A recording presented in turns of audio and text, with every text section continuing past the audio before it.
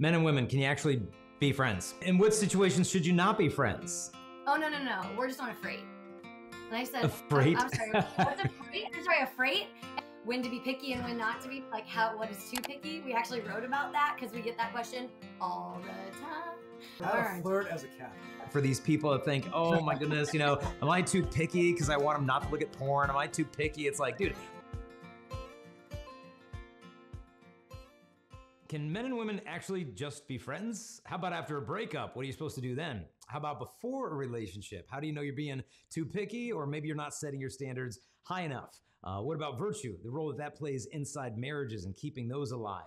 We're going to dive into all this stuff today with some of my favorite guests that we have on the show. Sarah Swafford and the husband, Dr. Andrew Swafford, a professor at Benedictine College. Sarah, as you know, is the author of the book Emotional Virtue. And then they just came out with this book, Gift and Grit, How Heroic Virtue Can Change Your Life and Relationships. And so we're going to dive into discussing those things with them on the show today and a lot more. Before we dive in, again, I want to invite anyone who wants to come with us on pilgrimage to Italy this January. Sign up quick. I believe registrations close next month. So bring your friends, bring your family. Not only do we have Father Agostino Torres coming as our chaplain, he's just informed me that we've got 4 of the CFR friars coming with us on the pilgrimage as well. And so we're going to be going to Assisi, to Rome, to see the tomb of St. John Paul II, the catacombs. I'll have some nice Italian food along the way, visit some shrines of Eucharistic miracles. So I want to go on pilgrimage to Europe. Come with us. And so it's going to be in January. If you just go to chastity.com/pilgrimage, you'll see all the info right there to sign up. Bring your whole family. I'd love to go on that trip with you. And then also just wanted to again thank all of our supporters on Patreon. If you want to join the community, please just go to patreon.com/Jason Everett. And you can click to support, maybe, hey, $5 a month to the mission here to keep Lust is Boring growing and going. You could also give a little bit more, and then we can correspond via email, personal phone call. We'll send you gifts if I come out to your area to speak. We can perhaps meet up, do dinner, lunch, or whatever. So we just want to, again, thank everybody who supports us on Patreon, and please prayerfully consider if you want to support our family and our mission that way. So welcome to the show, guys. Thanks for coming on. Hey, great to be with you, friend. Yeah, how's the family? Doing great, man. It's been wild, but I'm back to school. I was made for vacation. I was made for summer, I'm pretty sure. So it's always wild to get back into the flow of things. But we have Avila. She is 3 months right now. So it's been really cool to watch the family rally around her, and it's been really beautiful. And it brings out a different kind of love, man. Even my high school boys can't pass by without picking her up and loving on her. So it's awesome. That's awesome. Yeah, I mean, you see a lot of these parents just celebrating, oh, summer's over, get those kids back in school. Like, I can come to the opposite. I'm like, oh man, it's over. It feels like summer for me too. So, but yeah, we love it. I love summer. We love summer. Yeah, and I wanted to have you on the show because you guys just came out with this awesome new book, Gift and Grit. Tell me about this thing. Like, what was the? I know. As having written books, there's always, they say necessity is the mother of invention. You feel like there's that need there. Where did this thing come from? Great question. Yeah, I mean, lots of sources, but as we mentioned in the book, in spring of 2018, we taught in Benedictine's program in Florence, Italy, and we had 48 students over there, and we get to know students really well. I teach, we have them over the house and stuff like that, but like we were living with them every meal, trips, and got to see kind of really up close, and obviously since COVID, all kinds of things, and what was we really kind of saw. This book's about relationships. But it's also at a deeper level about human formation, about getting the human dysfunction right, and really getting serious about a life of virtue. And that's kind of where it came from. So many people live without meaning and purpose, and life's like a story with no plot. And but then even if you're enthusiastic, I want to live the Christian life, but do I have what it takes to do that day in, day out, and sustain that over the long haul, over a vocation, whether it's religious or married or what have you? And so someone described it recently as the book as the Bible of human formation. And I'm like, man, you got your finger on what we were after, and how that transforms all your relationships from that point forward. We've been telling people, they're like, how long did it take you to write? And we were like, 20 years, about 20 years. Because it really is the book. A lot of people have asked me questions like follow-up questions to emotional virtue. We've been doing ministry together since we were, out of college. And so this book is the practicals, the stories, the gosh, I mean, we have chapters like can men and women be friends? I think we get asked that all the time. The answer is yes. We can go read about it. Breakups. How do you get through a breakup when you keep looking back? That's another chapter. What does sex have to do with the spiritual life? So just a lot of things that we have been mulling over, but also a lot of questions we've been answering for years. And it kind of was one of those, man, I think it's time to put this all somewhere. Yeah. Kind of like emotional virtue. You were the one that pushed me and said, Sarah, you cannot be everywhere and you have to get this, out so other people, that aren't with you can have it. And that's how we felt about this book. We wish we could have everyone over to our house and gather around the island and like talk, but because that isn't possible, we would love that. This is kind of a way for people to get around the island and use this book and talk about things. And so it's very real. It's very practical.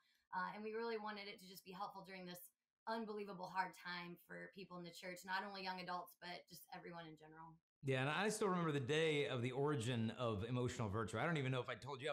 I was living in Denver, watching EWTN, and you came on, and I don't know if you were on Life on the Rock or what it was, and you were talking about emotional virtue, and I was like, it just made so much sense of just, you're talking about like the dumb things to do in relationships, like, oh yeah, like I've done that and I've done that. Oh my goodness, like that. Like, but it was stuff that I don't know, we kind of needed a woman to call us out on, in a sense, of things that kind of flew under our radar of just like, yeah, I guess, I could have been a little more clear with that. And I could have done this differently in relationships. So, that's when I reached out to you. I'm like, you got to write a book. You're like, I'm not a writer. I'm like, I didn't ask if you're a writer. You need to write a book. So that was the origin of emotional virtue, which is just pure gold. So yeah, I owe so much to you pushing me. I remember you saying, who cares? I was like, dude, I have 3 little kids. It's going to take like 10 years. And you're like, then it takes 10 years. Who cares? Just start doing it. But I really do. I owe you so much, Jason, for pushing me, for believing in me. It really meant a lot. And I think the book has really blessed people. And that's what we wanted to have this book do, is just make people feel like they're not alone. They're not crazy. That's what people are feeling right now, is alone, isolated. They're, scared. They don't know what to do practically, how to take that next step with the Lord, go all in with the Lord. And that's what we tried to do in Gift and Grit, was take another step, Yeah. Now, define the title, and then I want to dive into some of the chapters. Sure. Yeah, but we were working with meaning and grit for a while, and it's we've got the line from Ratzinger, then Cardinal Ratzinger, that meaning that's self-made is no meaning at all. Like, what we long for is meaning that we receive. It's not simply my own making, my own fabrication, my own kind of plotting, but to receive my life as gift from the Lord, and then to make my life a gift in return. And so that's where the gift part's coming from. Is real meaning is received from the Lord, but then with with any walk of life, anything, you have the enthusiastic, I want to do this, but then you get into the nitty gritty, the brass tacks, and it's like, oh, this is not as convenient, as glamorous as I once thought it was, and the temptation to throw in the towel, and so do I have the grit to see it through to the end, and grit not just in like a secular sense, not just white knuckle it, but like that real kind of heroic supernatural grit informed by faith that sees my life as really a self-offering to the Lord, and to kind of remain in the post the Lord has stationed me in, and see it through to the end. Yeah, the monks that we're at Benedictine College, we're hiding in Andy's office because our house is too loud. And there is, right behind me is the Abbey, where our monastic congregation, they hang out there, at this beautiful place. But the Benedictines take a vow of stability. It's an extra vow that they take, and the vow is kind of summed up as God is not elsewhere. And we felt that when we were writing this book, is a lot of people are like, I'll be happy if and when if I could just achieve this, if I could just, our department, Jason, if I could just find this person, they could be my everything. They'll take away all my pain. They'll heal all my wounds. And they're looking for this person, or they're looking for this opportunity, or what have you. And then they'll be happy. And it's really hard for a lot of people. They feel like they have to manipulate the situation. They have to earn it. They have to be enough. They have to do all these things. And the idea of your life is a gift. The goal of your life is to give it away as a gift. And do you have the grit to do that? Because it's not easy. I mean, it's gritty to even want to heal from a breakup. It's gritty to want to grow in virtue. It's gritty to be a young mom or a young dad and realize that radical loss of freedom that I know I was like, what is going on? That was grit. You had to just, really get through that, whether it's a tough time or a time where you're surprised by what God has put in front of you, and you're like, are you sure, God? Here, now, this? Yeah. Like Swaff said, stay your post, Yeah. No, well, let's dive into some of it. So the first thing you brought up, men and women, can you actually be friends? How does that work? Yeah. And in what situations should you not be friends? Right. Dive into that a little bit for us. Yeah, we actually wrote in the book, please do not skip ahead to this chapter because everyone is going to just Yeah. like go to chapter 8. Well, I'm so glad we have 4 hours to talk about Yeah. being men and women be friends. So, but yeah, it's a good one. Well, it seems like there's two extremes, right? There's the let's stay apart because men and women can't look at each other in anything but sexual objects, and so for purity's sake, let's just miles apart. Or men and women, there's no differences at all, so let's just I can have my best friend, but it just doesn't matter at all, and it's like both are kind of foolish. So what we really explain and drawn from JP2 is yes, they can be friends, absolutely. And you need it. I mean, to say otherwise is to reduce us to mere sexual robots. Yeah. But that those friendships are going to be different than same-sex friendships, yes. I mean, so let's not be naive, but these are going to be different, have different pitfalls, different potential problems, but also challenge us to love in unique ways. And I think our formation will be diminished if we don't have those friendships. But we also can't be naive that how those friendships can need to be lived out in a healthy way. So I mean, when is it not a good idea? I mean, we've been dating for 2 years and we're breaking up, but let's be friends. And by that we mean not just goodwill, but like let's chat every other day. And like I mean, and like you can't be nice. So you can have goodwill for someone, and you might see them again somewhere else, and you want to like hear how they're doing, but you can't act like you're still together, right? So there's maybe a classic example of like you need some time, some closure to adjust to the new reality that you're no longer together, and you can't emotionally rely on each other in the same way. The term that we were using and we've been using for the last couple of years that we were like, this has to go somewhere, and it went in the book. And I that chapter was really hard to write because there's so many subjective scenarios, like, people want to find a pitfall or like, oh, I'm different. So, I don't fit in this box. And it's like, yeah, that makes sense. But one of the things we tell people a lot is if you're single, meaning you're not married, you're not religious, you're single, and you might be called to marriage, or you're living a single life, and you're friends with other people who are also single, then there's kind of an element of what we call friends in motion. So what does that mean? It means it's not beyond like all imagination that you might not date one of these people.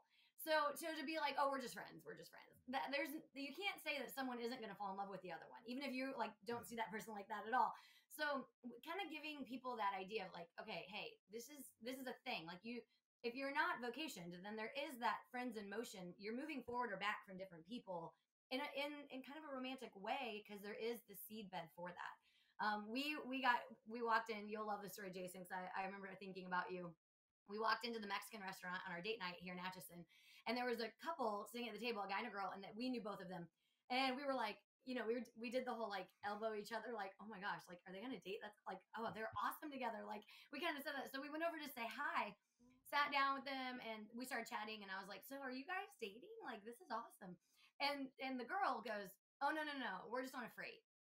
And I said, A freight? I'm sorry, what's a freight? I'm sorry, a freight? And they're like, yeah, like friend date. We freight every week.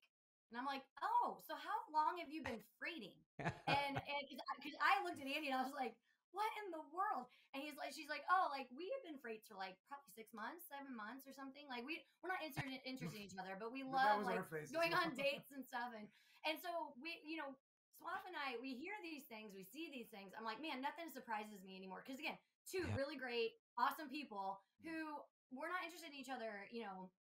We're not interested in each other. I'm like, oh, okay, but like you're such good friends. That's awesome. But how do you know that this couldn't be going somewhere?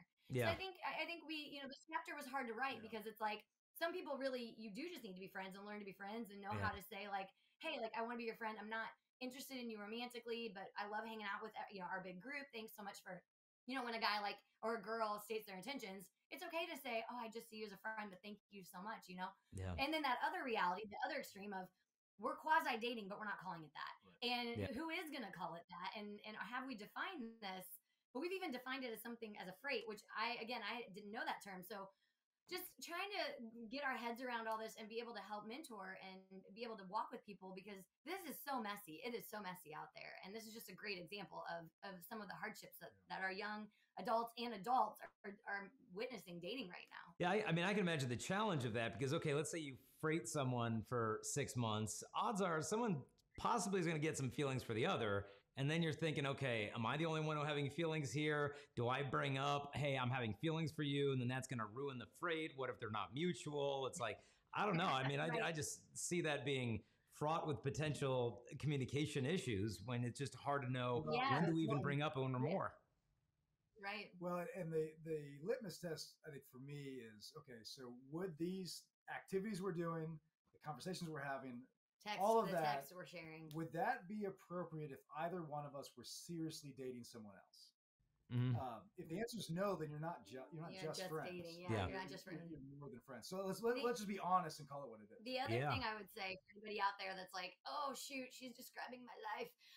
For anybody out there that's in this kind of a thing, one of the things that I hear a lot, and this is typically, I love doing ministry, men's ministry, and I hear a lot of guys will come to me and say, yeah, there's this girl I'm really interested in, but she's really good friends with the other guy, and so I can't approach her because Yeah. I don't want to make him mad. It's like, well, how is everyone supposed to know you're just on a freight and not on a date? And how is everyone supposed to know that you're available when you're spending all this time with this one person? So it's just messy upon messy. And so we try to write about those practical things in the book of how do you get in and out of these things and how do you navigate this? It's really wild. If I gotta say one more thing, because people will say, well, we don't want to lose our friendship. So they're afraid to like take that romantic step and acknowledge their intentions.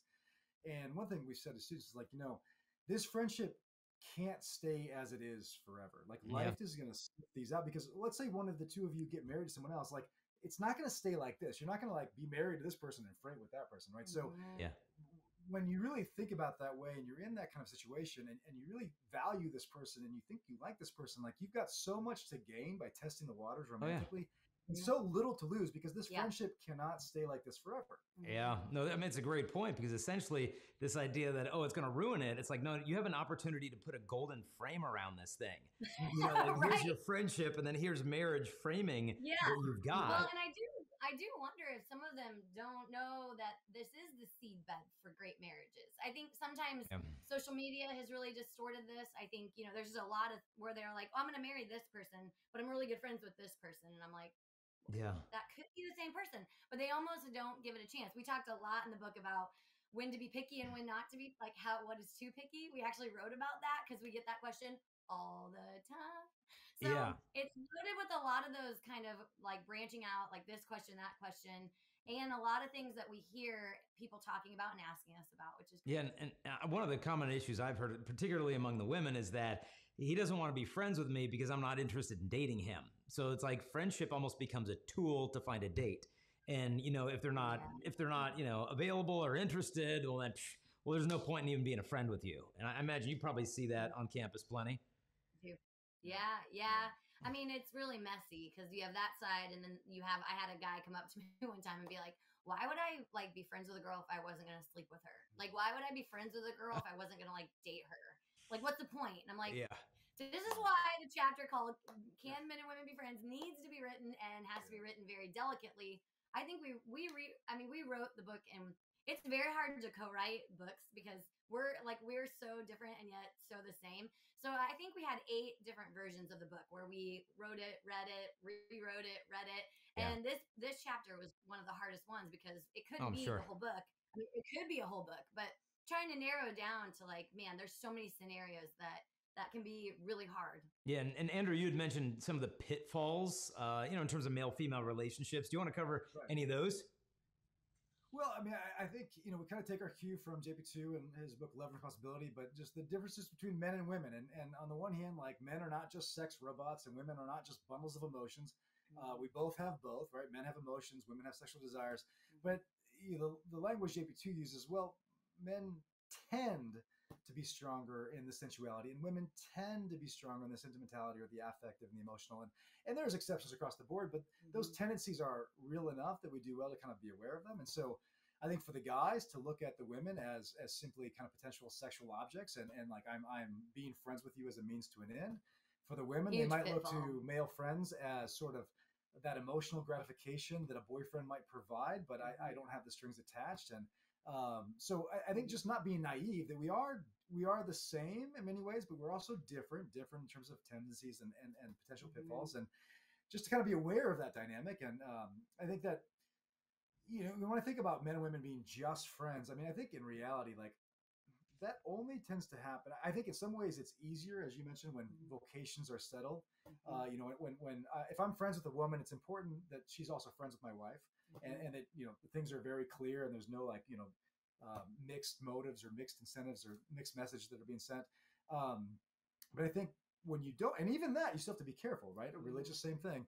But I think the only way that if there's two people who they have mutually acknowledged there is no future between us, like there's no, and that's almost like explicit. I think that's the only way you really approximate this just friendship. Otherwise, without that, I think you have to just not be naive to think, hey, it's possible this could turn into something. It's possible that attraction could develop. It's all these things are possible, and let's just not be naive. Let's not be paranoid, but let's not be naive.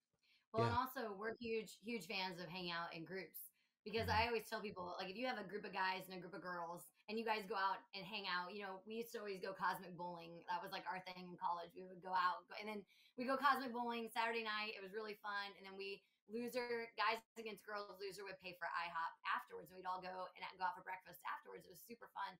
But I used to tell people I could learn more about a guy I was interested in that group on that Saturday night when he's with all those other girls and all those other guys. You learn more about someone in that atmosphere than you ever would on one blind date. They can be whoever they want to be for 3.5 hours. So we always say it's really hard, unless you're in a vocation, and like we have a lot of friends that are couples that, we have friends that are priests. So, it's great whenever you already had like, okay, we got this all established. But man, when you have a group of adults or young adults that are all single, I think it's just knowing, okay, there is potential in here.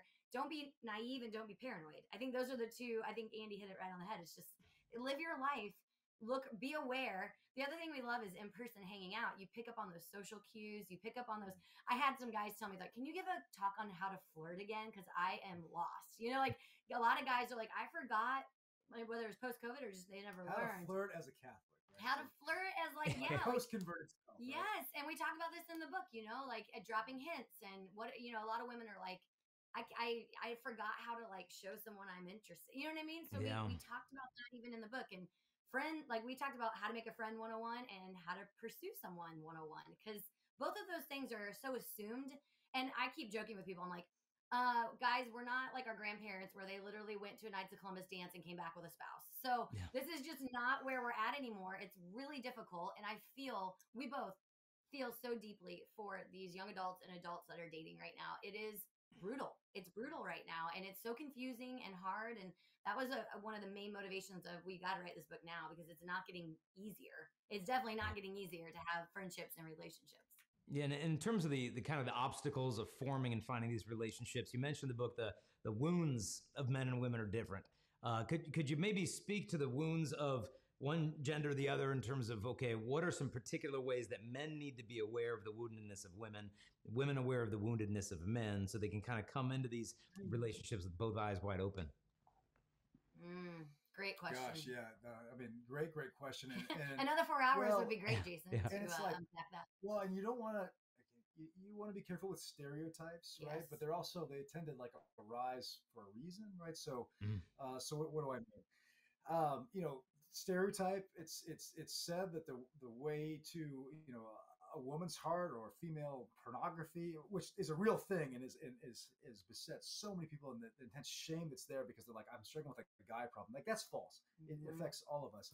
But what I was getting at is the way to a woman's, heart is through her ear, right? And with a guy, it's often visual, right? And so what wounds might, with a woman, very often, like and we've all have this, but mother wounds, father wounds, just insecurities. And so what can a guy potentially do? He might just butter up someone with compliments and sort of like, all of a sudden he's like saying the right things, he's pushing the right emotional buttons, and it's creating kind of a sense of intimacy between the two. And if you're not careful and if you're not sincere, like, this is going to go nowhere good fast. And for a guy, I mean, it's it's sad, but there's something to it. When we talk about modesty, guys can be immodest. Guys can take their shirt off when they don't need to. Guys can wear shirts that are too tight. But there's a sense in which this, for women and not just dress, but how one acts, how one carries themselves. Often a guy might take something in a sensual direction that a woman doesn't intend that or doesn't realize that or isn't even aware of. And whose fault is it? Well, I'm not asking that, but if a guy has been stuck in pornography since he was 10 years old, I mean, all kinds of things that are going to, make each of us prone to use each other in ways that happen all too easily, kind of artificially step into each other's wounds and build each other up, maybe in ways that aren't sincere and authentic, and just kind of create this. It's almost like, I think the danger is we've all heard friends with benefits in the secular hookup culture, but are there like kind of Catholic analogs to that maybe aren't as extreme, but are flirt with dangers and maybe can actually go to the same place if we're not careful? I mean, the body's going to follow the heart. So if we're not careful, those things are right around the corner. Yeah, and I think I would just add, we in the book we talked about our wounds and why this is going to be difficult, because I think Jason, you're the master at being able to come in and tell people like this is what's wrong, this is why you hurt, and this is how this is how I want to help you get out of this. This is how we want you to heal. I think all of us that do these ministries, it is a healing ministry, like period. That's all it is. And so when you kind of show people, this is the way we can hurt each other. This is the way we're already insecure and probably looking for that affirmation. We talked about our own wounds a lot in the book. We get very, very particular. There was a couple of times where I was like, are we really telling this story? Like, am I really putting this in print? But it's like, it's so much easier to say it to someone you're with, one-on-one. But I'm like, why am I saving this for a one-on-one? Like, I gotta say it. It was like, how do we replicate what happens around our kitchen island? Yeah. Or even standing and talking to people after talks, that's where I get all these questions and I'm like, whoa, this is it. This is the new thing. And so I think the one thing I want to say to the woundedness is, it's just the insecurities and the anxieties and the feelings of isolation, the feelings of fear, all of those are so real. And I remember when I started having my conversion, I started running around like with a different group of girls, different group of guys. I started seeing this. I remember looking across at the group of guys I was hanging out with for the first time, and I was like, man, I will never understand their battle, but like, I don't want to be an obstacle to their holiness. Like, I don't want to be an obstacle anymore. I don't want to use them emotionally, physically. I don't want them to live their life having to be an affirmation piece for me because I'm so insecure. Like, I want to live my life with Jesus Christ at the center of my life. And I want him and that for all of us. And so I think that was one thing that we talked later in the book. We talked a lot about just what does it look like to have that freedom to be like a confident, beloved daughter of God, son of God, and not feel like we have to wound others in order to help mask our own wounds. Yeah, no, a lot of what you just said reminded me of a conversation I just had. With this past trip, I went out to do some chastity talks, and during one of the talks, I had mentioned that I met a high school football player, and after the talk, he came to me and said that, he is sexually active, but he wants to be a better man, and so he said, this is what I did, and he showed me a piece of paper filled front and back with his handwriting, and all it said at the top, across the top, was 100 ways to start loving Kelsey without having sex. And then he emailed me 3 days later. He said, I'm almost done with 100. I'm going to make it 1,000. Thanks. This is going to make a difference. And so I mentioned that at the talk. And then a girl comes up after the talk with two of her girlfriends, and she's in tears. And she just hands me her cell phone. She's like, can you read this? And so she gives me this huge thread of a conversation through text that she had with her boyfriend as soon as the assembly ended. She texted him, like, can you just text me just 100 things you like about me or love about me? And he texted her back. He's like, why? And she's like, well, can you just do it? And he's like, why are you making me do this? And they got in this huge fight, and there's expletives. I'm going through this thing. I'm like, whoa. And, and I asked her, I'm like, do you think you're going to marry this guy? And she just was like, no. And I'm like, what are you doing on the train if you're not going to Cleveland? And, but she was just heartbroken because it was like pulling teeth to get this guy to say what he loved about her. And as we were leaving, we had a great chat, and she decided, okay, this needs to end. And God willing, she ended it. I said, look, one of the last things I said to her is that when this is real love, when the real thing comes and the right guy comes, you're not going to have to ask him or beg him for the list. He's just going to give it to you. These things would come naturally. And so for a girl like that, who's clearly settling but wondering if she's being too picky. Can you help sift through that for these people that think, oh my goodness, am I too picky because I want them not to look at porn? Am I too picky? It's like, dude, that's not picky. That's like saying, am I picky for wanting tires on the car that they sell me? Like that's not an upgrade. Yeah. This is a standard feature. So help the listeners Yeah. right now to kind of go This through. is power windows. This is Yeah. power windows. So let's hear what is standards, what is too picky.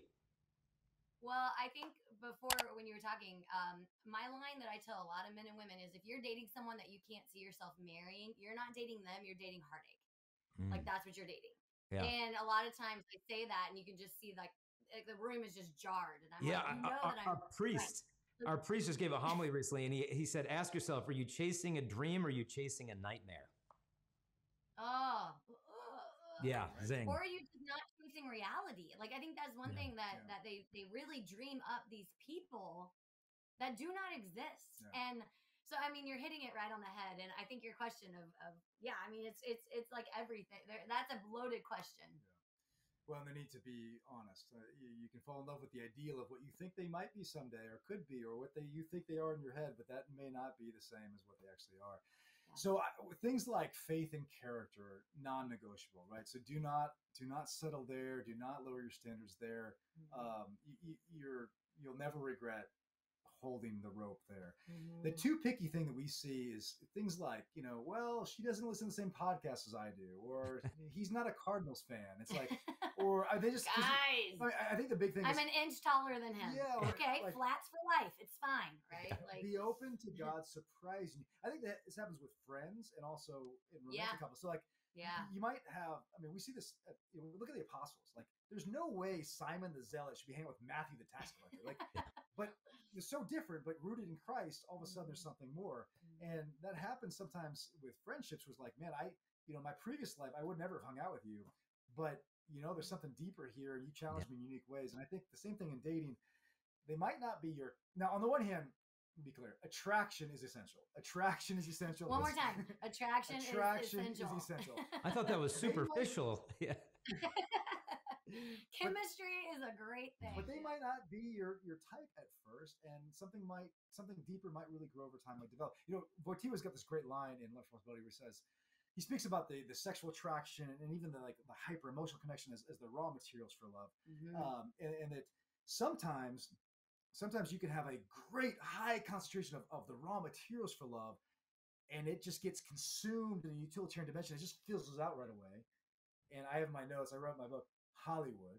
And then he goes on to say, sometimes you might have very modest raw materials that might give rise to a truly great love. And I wrote in the margin, your grandparents, right? And we just have to be open to like the way in which the Lord might work here. So faith and character, non-negotiable. Part of why you date, when we started dating, I knew from day one, because we were already friends, I knew she was the kind of person I wanted to end up with, but I didn't know if it was her, right? And that's part of why you date is, okay, you got the objective things, the faith and the character. She's that kind of person. Okay, now do we click? How is the chemistry between the two of us? So the attraction, the chemistry, that's also essential within that objective framework.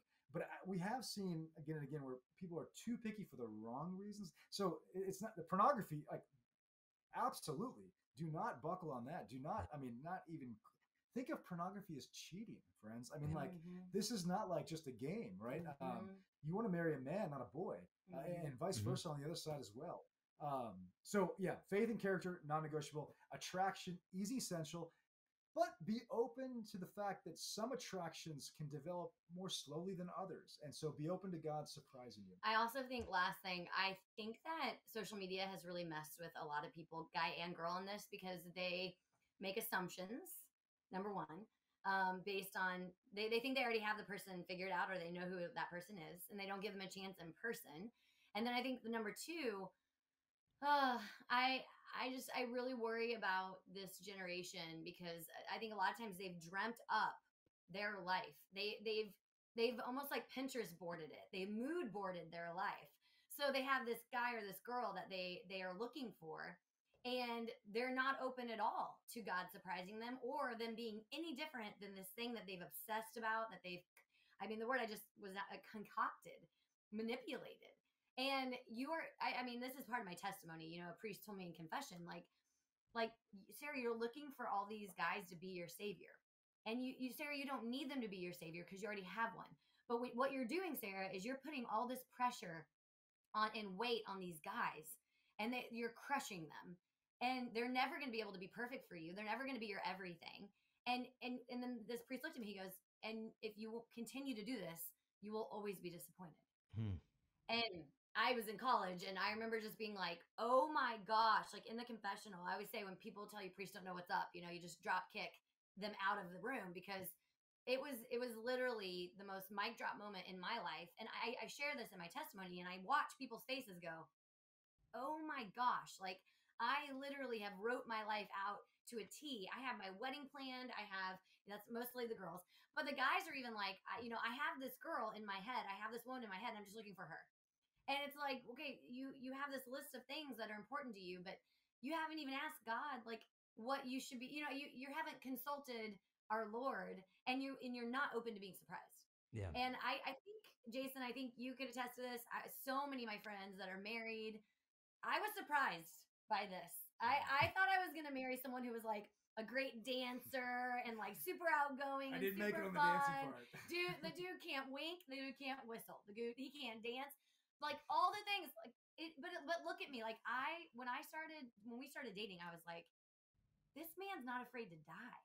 Like he wants to be a freaking martyr. And like I was so attracted to that. I was like, I need someone to like run with me to heaven. I can dance on the dance floor at a wedding with anybody. You know what I mean? Like I need someone to like take me where I can't go. And it was the best decision of my life. We have such great chemistry. We have so much fun. We have, as C.S. Lewis would say, the same telos. We're going to the same place. And it makes our marriage fun and alive, and we love it. We love doing ministry together. We love raising kids together. It's so fun. And marriage is so hard that I just beg and plead everyone out there that's watching this, like, be open to God surprising you, and maybe take your list of what you thought you wanted and maybe just like, I don't know, bury it for a little bit. We can dig it up like a year from now and look at it again. But, I had a woman one time say that she takes her whole wardrobe, and if she hasn't worn anything in 6 months, she puts it in a trash bag and she puts it in the trunk of her car. And if she doesn't reach for it over a month, she takes it straight to the thrift store and gives it away. And I was like, I think that's sometimes what we need to do with our wants and hopes and dreams. And it's like, we're so like, just, we have to have it. We're so obsessed and connected, or these goals and these dreams, and they're all so good. But sometimes I think we need to take those lists and take those desires and give them to the Lord and say, I just want to live my life, and you're going to bring to the surface what I'm supposed to be doing. You're going to avert my gaze to where you want me to go. And I just really challenge people that don't be afraid of being surprised. They might not look exactly what you thought they were going to look like. And that is a beautiful thing if you're praying and trusting the Lord. Now, I can imagine someone listening to all this and be like, okay, I'm getting this. I'm following you. Non-negotiable is faith, but where is it non-negotiable? Like, okay, I met this guy and he was baptized Catholic and he's open to going to church, or he goes to church, but he has questions about the faith, or he's super devout, Right. but he's Baptist, but he reads the Bible every day. He loves God. He's a prayer warrior, but he's not interested in joining the Catholic Church. Like, there's all these potential scenarios where faith is present, but it's not what you had wanted. Like, well, I want this devout, card-carrying, daily mass Catholic, and maybe God wants that for you. But how do you know when to say, okay, your faith isn't enough of a match with my faith? Because, I know devout Catholic marriages that are an absolute dumpster fire. And then I know ones where it's a Catholic and a Protestant, very harmonious and beautiful. And so maybe some discernment tips there in terms of the non-negotiability of faith, how to actually apply that on the real life situations. Gosh, Jason, it sounds like you've had this question before. I feel like we get this question all the time, and that was very beautifully put. And we get this question a lot. You're spot on, and there's probably not one answer. I think you got to really ask yourself, and it's hard. There's a lot of, let's be honest about how hard this is. Cause like, okay, not only do I want to, for a lot of us, marry a Catholic, but it's gonna be the right kind of Catholic. Mm-hmm. And especially today, things are so often polarized and tribalistic. And so I think things that I would not do, frankly, and this might, bother some people, but like, they might not have the same spirituality as you, right? They might not be, a traditional Latin mass, or like be open to differences. And even with your own kids, like my kids don't all have the same spirituality. Like I got one that will pray the rosary on his own and do the Demont for consecration on his own. I got another one that jams out to Christian rap, and that's his best meditation, right? I mean, so, and there's a need to like kind of be comfortable with some healthy diversity. But I think the key to your real question, though, is I think you got to ask yourself, and the question that we bring is, do I trust this person with my kids?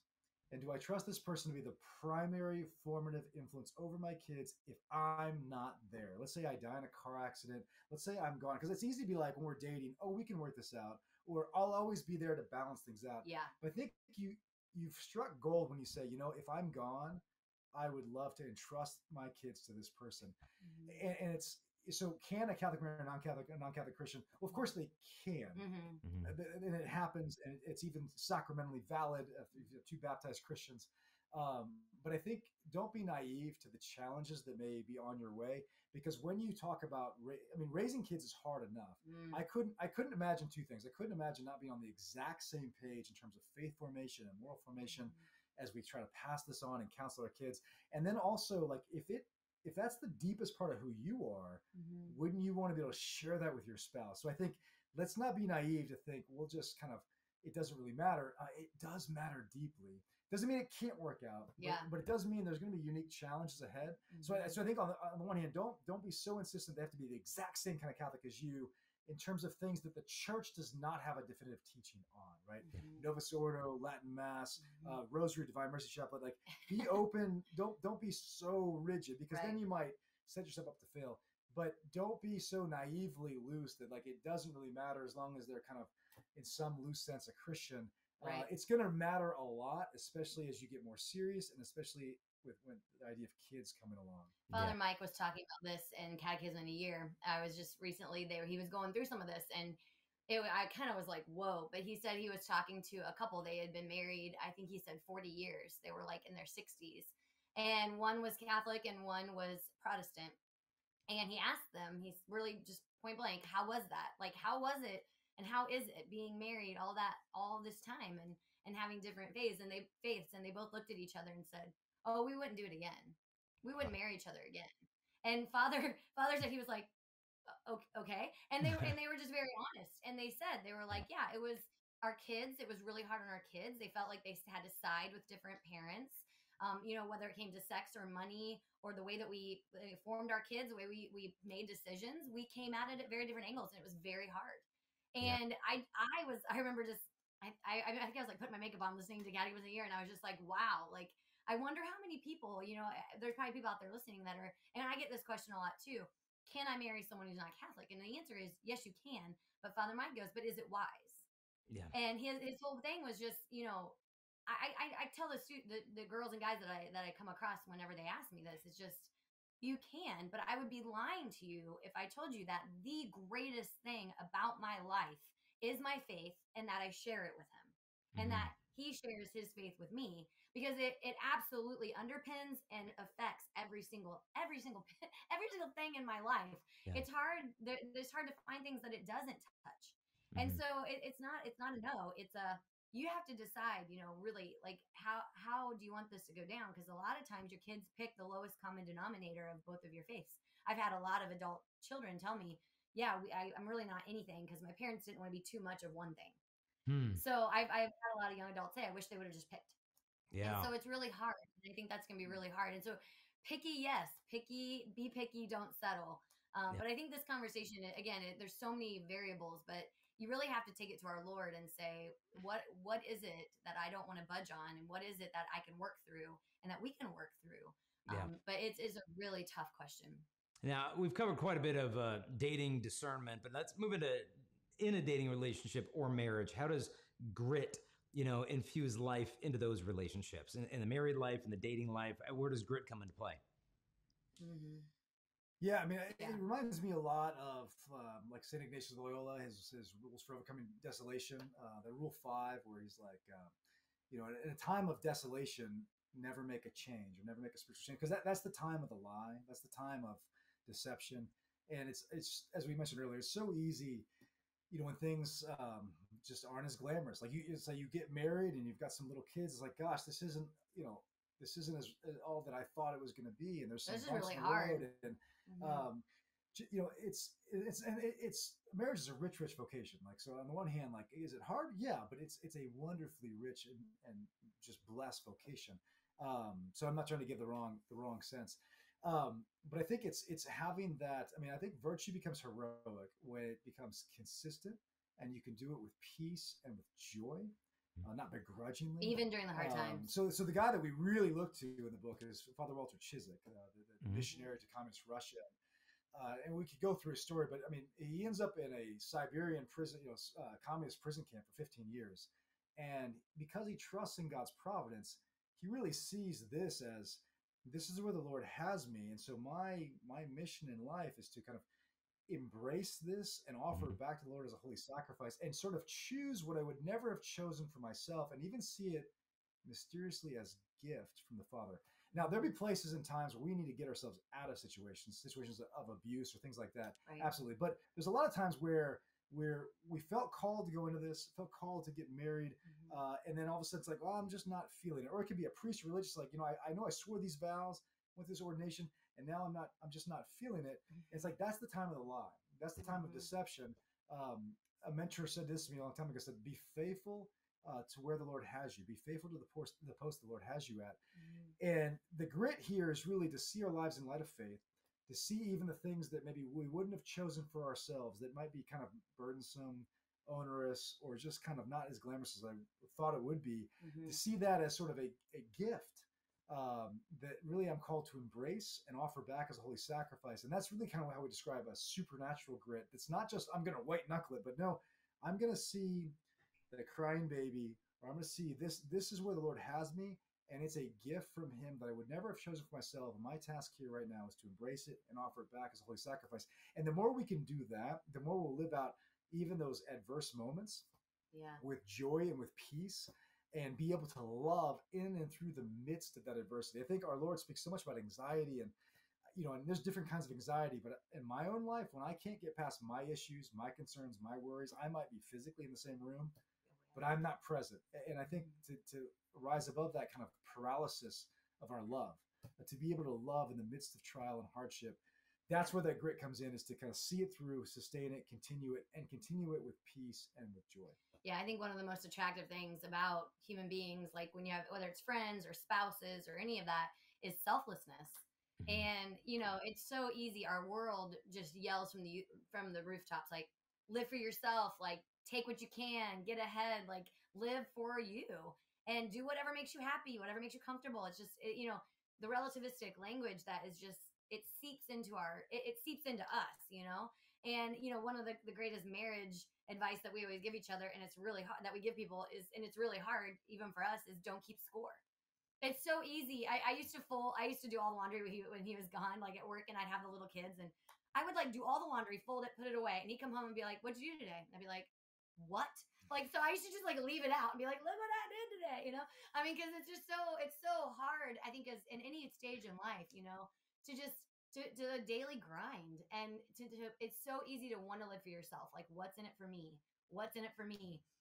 And I think that grit is really, no matter what vocation you're in, even if you're single, that daily grind of, I am going to live for the Lord, and I'm not going to live for myself. And it's the great Christian mystery. The world cannot wrap its mind around it. Why do you have 6 kids? Like, why do you give to the poor? Why do you volunteer? Why do you do any of the things that you do that don't make sense to the world? And it's just so beautiful, because I think then you start hanging out with people who are selfless and gritty and virtuous, and and you're like, I want that. I want to be that. It's inspiring. And and it's those little times when no one sees. I always see moms at like the grocery store and stuff, and there's like a kid melting, and like you just see, and it's like the Hunger Games thing, where you're just like, like, hey, like, I got you, because we're all in this together, but so much of the grit is unseen. And you sometimes it's like, man, it's between you and the Lord.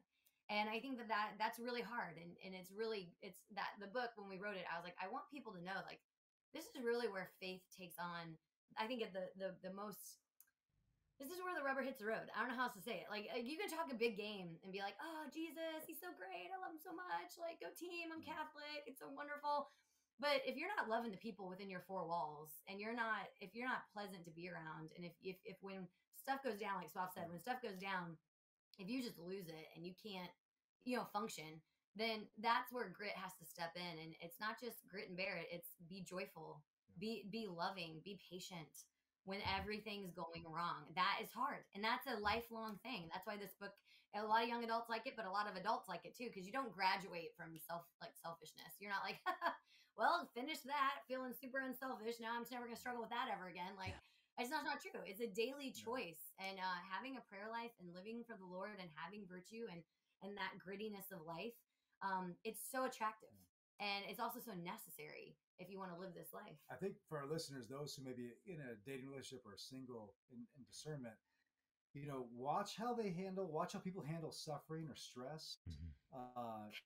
Because that's going to come your way, right? So that this is like an important thing to look at. And, watch what kind of grit they have. Do they pray? Do they make a commitment to prayer, like non-negotiable? Like, can they make that a priority? And how do they handle suffering, stress? Those are like really important things to kind of watch out for in terms of, are they the kind of person I want to end up with? Yeah, Will Ferrell has this hilarious meme that says, before you get in a relationship with anyone, make sure you watch them with slow internet to know who they truly are. Yeah. I laughed so hard. I was like, if that isn't the truth, right? Like, make sure you know how they handle slow internet before you dive too deeply. Yeah, no, marriage will be plenty of stress. What advice would you give to someone? Because I know I get a lot of these questions from people that are in relationships where they're gritting it out, they're doing their part, they're busting it. But you had mentioned, like, well, sometimes there's cases of abuse. They need to get out of that thing, or I get a lot of emails from wives whose husbands are pretty deep into certain types of addictions or infidelity. And they're wondering, okay, how long do I grind this out? Like, am I gritting this out to the detriment of my own children? And is this what the Father wants for me? Like, how do I know whether just put your nose to the grindstone and just keep pushing? Or is this thing real to begin with? I know a lot of people sitting in that tension point of thinking, okay, my holiness is measured by my capacity to absorb suffering eternally. And it's like, okay, is that masochistic, or is that a path to holiness or a path to the insane asylum? What would you say for people in those situations? Right. Well, I think they need to know there's not one answer. I mean, there may be, with a Catholic sacramental, like, you could even be morally obligated to physically separate for your own safety of the kids. Like that's not a divorce. This sacramental marriage might still be there, but to physically separate. And I think there's a danger of, is there any willingness on the other person's part to change? Like, are you enabling this to continue because you're sticking out? So on the one hand, I just took students through Augustine's Confessions, and you read about Monica, and she's so heroic, but some of those parts are really hard to read, especially today, because you've got her husband who's unfaithful. And basically Augustine more or less says, the only reason he didn't beat my mom is because she was really calculated, and how she didn't set him off, and how, and Augustine's praising her patience, but it's also like, okay, that might be heroic in Monica's context, but that might not be everybody's call. And I think we need to say that and have discretion and have prudence to step in. So I don't think there's one answer. I think they need to know there's not one answer. And just, you're going to have to seek counsel and prayer. And I think kind of, where is the other person coming from? Is there any initiative on their part? And how long has this been an issue and been brought to bear, where we were talking about it and there's resistance. So there's no sin in physically separating. And maybe sometimes the wake-up call is what's going to be the catalyst to fix it. I don't want to oversell, because this may not happen. But sometimes the status quo, they say, I think it was Einstein, insanity is defined by doing the same thing twice and expecting a different result, right? So I don't know the answer, but I think it's important to say there's not one size fits all answer. Seek counsel, pray. And our heart goes out to anybody out there. It just breaks my heart. And then also, I think there's we've counseled this many times as well. And I think it's great to get a game plan together, be like, I'm going to do this. I need to do this. I need to do this. And then at some point you have to just say, I've done everything I can. And I really love the word boundaries. I know, just like, you have to have boundaries of, for your kids, for yourself, and So I agree with Andy. There's something really beautiful in I'm going to try and make this work. But if you've done everything you can and you've shown that grit, to say, but there is a point where you Yeah. have to say, okay, now this is just toxic and this is just harmful and this is just not healthy for me, myself. So having a great spiritual director, mentor, having great friends, having a great priest in your life, make sure that you have other eyes on this thing and you're not just Yeah. quietly enduring this, because you're not going to be able to do this alone. Yeah. So please seek help, in your circle. And if you don't have a circle, find circles, have someone, a priest, hook you up with someone that can help you, because that is probably one of the darkest times for a lot of people, is trying to work through something like that. That is just so hard. And our heart goes out to people and we're praying for you. Yeah, I heard a parenting quote that could apply to any relationship. I think that consequences shape behavior. Like if your kid does X, Y, and Z, and you're like, well, don't worry about it. Well, you just shaped his future behavior versus like, whoa, that is a cardinal offense, and you're going to go, have this consequence. So the consequences are shaping the behavior. So you almost have to discern, okay, what's a reasonable consequence if this type of behavior persists? And then if I've discerned this is a reasonable consequence and I don't enact it and I don't follow through with it, I'm almost complicit in a sense of encouraging the behavior because I'm just putting up with it. I'm almost endorsing it by Right. my lack of consequences. So, um, Right.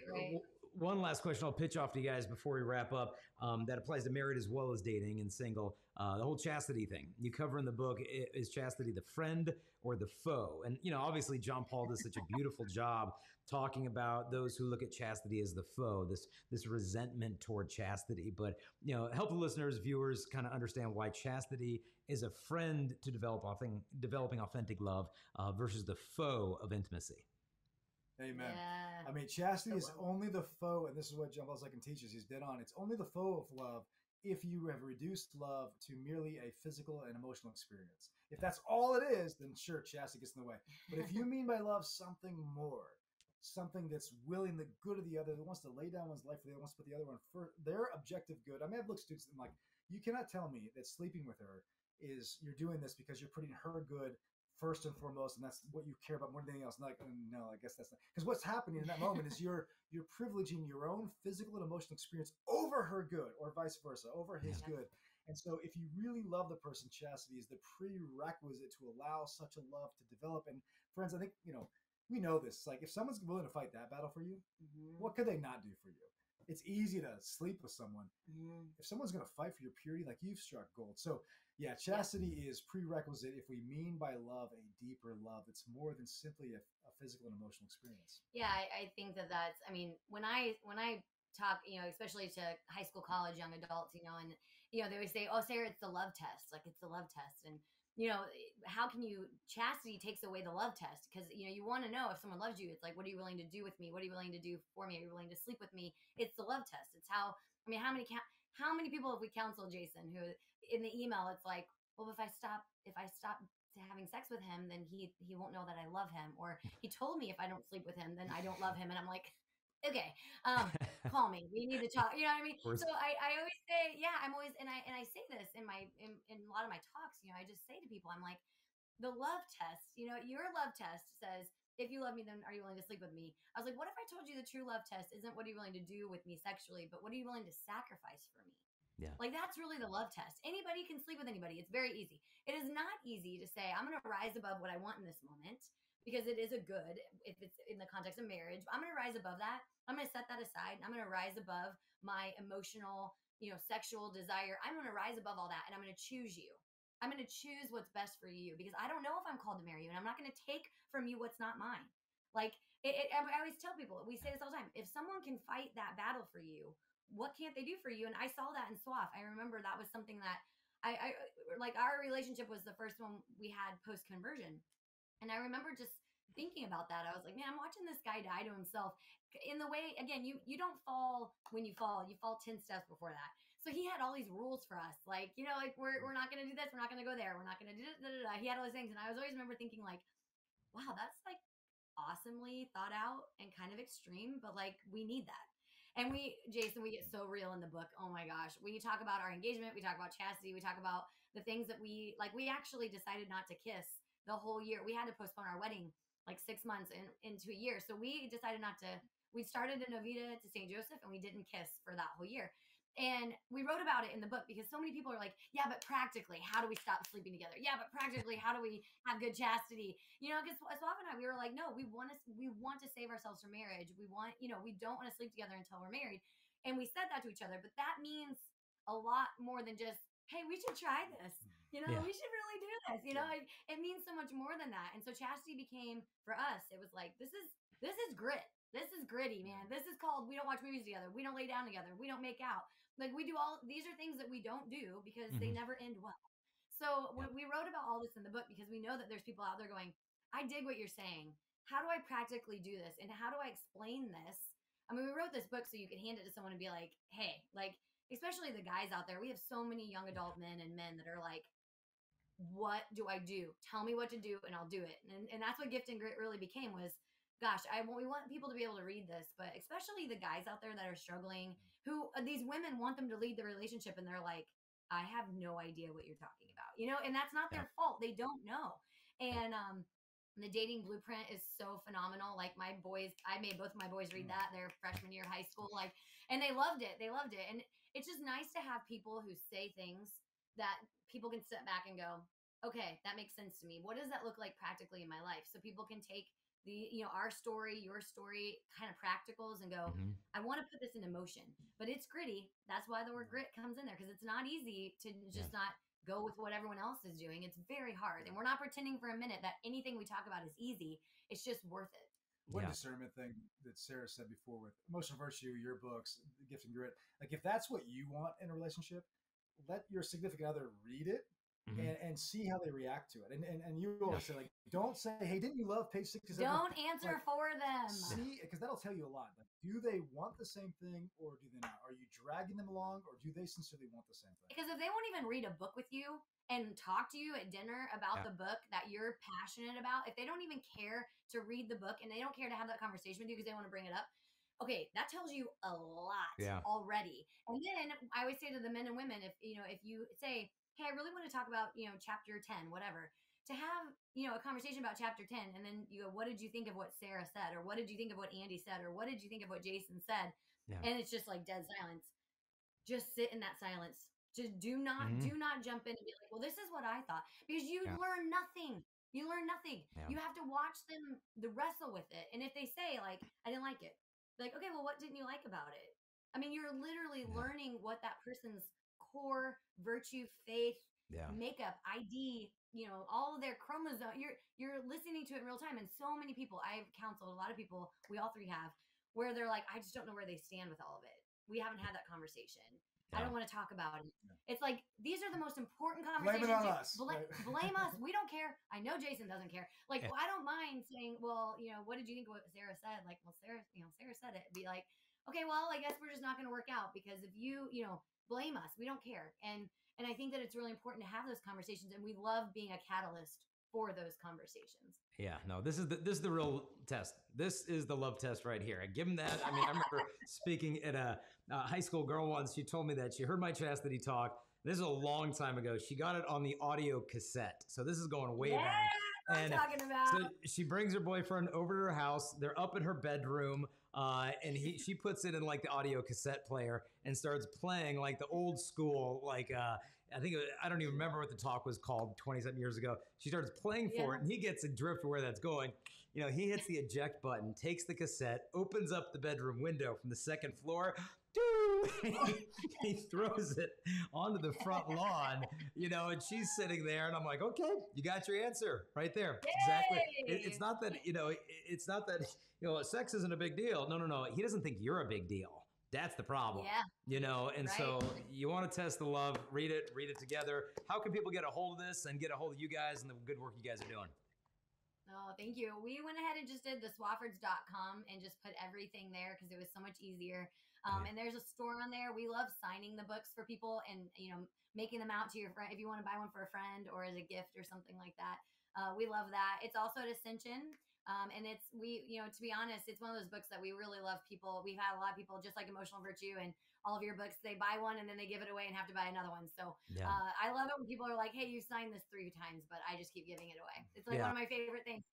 I think it's one of those great pass around books where you read it and you go, I really would love to have other people on the same page as me. Especially friendship. If you're just looking for a bunch of good friends, it's a great book to read together and be like, let's be intentional and get on the same page and not just pretend like we're all on the same page when it comes to chastity, sobriety, excellence, faith, prayer life, all the things that are hard to talk about, but they're the essential parts of having a great friendship or relationship. And there's discussion questions in the back for each chapter as well. Yeah. So we tried to make it really easy and try to make it an easy read because we know people don't have a lot of time. So it reads fast, which is great. I know people, my nightstand has a stack of books like this big. But one of the things that I really loved about Emotional Virtue is I wrote it because so many people were telling me, if someone is like in love with God or excited about the faith, I can give them 50 books to read. But what makes them read that first book? And Emotional Virtue was such a good like gateway drug for people. It's like, this isn't intimidating. It's about relationships. She's nice. She loves you. And we really wrote this book in the same exact way. It's not intimidating. It's very much a lot of storytelling, a lot of experiential knowledge, and then also just, we're proud of you, we're praying for you, like you can do this, it's hard but it's worth it. And sometimes it's easier to hear that from people you don't know than your own friends, that encouragement, and hey, this is how it's gonna look, it's hard, but this is how it might look, and it's gonna be amazing, and there's freedom in it, but it's hard. And so sometimes it's nice to have that to hand to someone instead of you having to be the person. Like people, I know Jason, they say that to you all the time. It's like, can you just come talk to my friend? like just take Jason and bring Jason to your friend. And it's like, well, we wish we could do that, but the books are a great way and they can read it on their own time. It's not a conversation that's, I don't know how to react. It's like, no, just read. And then we'll talk about it after you've read it, which is awesome. Yeah, I remember one mom calling our booking agent asking, and she was ready to pay to fly me to her house to give her son a chastity talk in the living room. So she's like, he'll sit on the couch and Jason can stand up near the kitchen. And I'm like, I love the idea, but why don't we have it at a church, open it up to the public, bring 400 of his friends, make it slightly less awkward. And so, yeah, I'm pretty sure his whole high school needs to hear the same thing. So let's do it that way. Yeah, so if you can't bring the Swaffs to your living room. She's like, what's a check? I'll write it out. I'm ready. I'm ready. Yeah, so if you can't bring the Swaffs to your living room, do it this way. Get Gift and Grid, go to the Swaffords.com. Thank you guys for coming on the podcast. I'll put the link in the show notes for everyone to click there, connect with you guys through social media and all the awesome stuff that you guys are doing at Benedictine. Awesome. Thank you. God bless, guys.